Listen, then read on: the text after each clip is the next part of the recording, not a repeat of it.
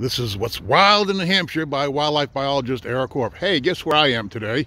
I'm going to swing by Laura Ryder right there. And I'm in the fishing game parking lot. Awesome place here and awesome staff. Laura, hi. How long have you been here? Oh, 30 years. 30, get out. Yes, 30 So, years.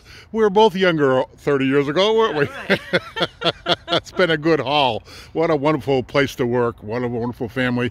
Yeah. And tell me, Laura, what are some of the things you do, and what have you seen changed over the last 30 years? Let's go a little more in depth with something like that.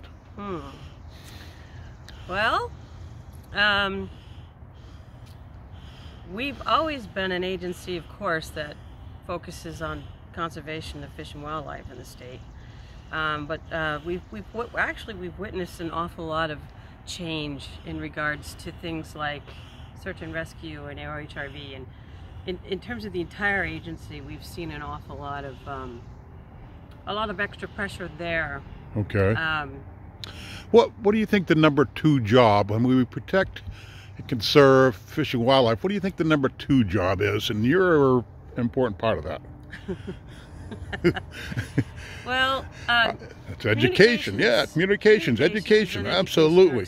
Telling people what's out there, right? That's right. Not only in terms of educating people about, the ecosystems and the habitats that are here, but they live in too, right? They're a part of it. We're all a part of it, and we impact things and things impact us. But we're also communicating out to the public about events, opportunities.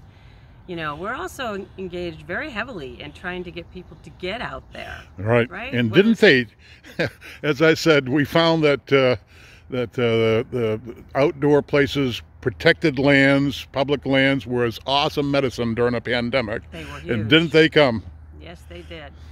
And we saw an uptick in license sales and stuff, which was fantastic. Yep. But even more so, just that people said, hey, I can do this. Right. They all went out and they got into it, and we're just really trying to hang on to that. Okay. Keep people connected. Keep people connected. And that's kind of the mission statements of fishing game, isn't it? Something about connecting people to wildlife, right? It's connecting you to life outdoors. Okay, yeah. Awesome. Yeah. So I know you've got a lecture series, and tell me a little bit about the name of that and what are you doing with that? So currently we have a series it's a webinar series, and it's called New Hampshire Climate Change and Wildlife. Climate Change and Wildlife. Yes, we're all about that. Yeah. So it's a series, and we really feel like there's so much going on, especially in the natural resource management community, with doing things to mitigate or to work in regards to wildlife. And New Hampshire Fish and Game is doing a lot of work, but it's really not kind of getting out there. Huh. And a lot of people don't really fully understand what's going on with climate change in New Hampshire. Isn't it amazing? Wow, we're losing our moose, or our shrimp are gone. Right. You and I can rattle them off one after another. Most people just aren't connected. So, it's happening here. It's happening now. Exactly. And we all have a part in the solution. Yes, we do. Everybody can. And even though you think, oh, why me? Just little old me. How am I going to do? Not so. There are things anyone can do just in their day-to-day lives that will help. The cumulative value of everybody just doing a little can turn out to be a lot. Yeah, as I say, every raindrop adds to a storm. Exactly.